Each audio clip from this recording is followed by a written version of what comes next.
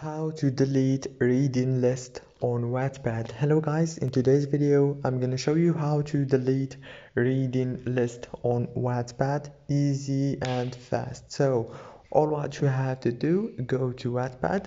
Now go to your profile from here and go down and until you find your reading lists. Here is my list here. Click on it like this and go to the top corner here, click on those three dots, and click delete reading list. From here you can delete it easy. Don't forget to like and subscribe. Thank you so much for watching.